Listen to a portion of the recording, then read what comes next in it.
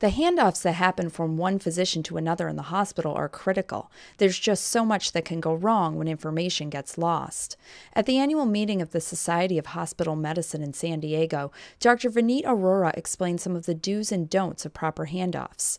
One of the really big mistakes that people are making right now is with the increasing adoption of electronic health records in U.S. hospitals, which is a great thing. People are actually now thinking maybe they don't need to do a verbal handoff because maybe all the information is actually in the electronic health record.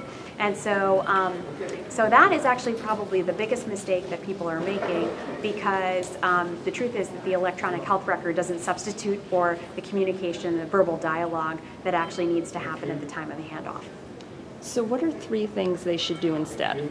So the 3 top things that people can do, and that hospitalists can do in particular, are partner with the health IT group at their hospital to actually customize a tool that works for them. So does the tool that the vendor offers work for them, and does it include the data elements they need? What we don't want to have happen is old systems persist such that are duplicative and actually waste time when a new system that comes along that could be better is actually rejected because it doesn't actually satisfy the frontline hospitalists that are in the field.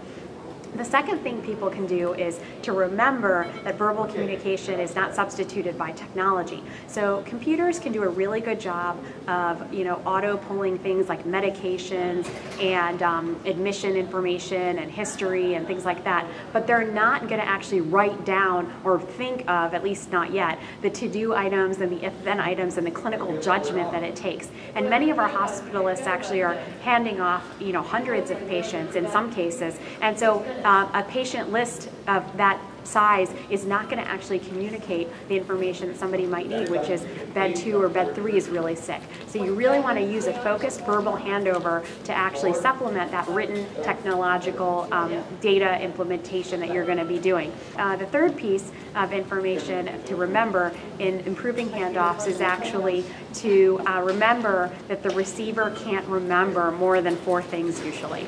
And so this is fascinating work from psychology. We often overburden people with too much information. And so as opposed to having a verbal handover that's an entire recitation of the patient's history or going through every single case in nauseating detail, what you really want to do is focus on the top things that you want somebody to remember and engage in an active communication dialogue where maybe you're asking people to read that back to you or to ask questions. So you are going for higher level understanding beyond just, I get it, but that they really do understand the verbal handoff that's taking place. This is Mary Ellen Schneider for IM&G Medical Media.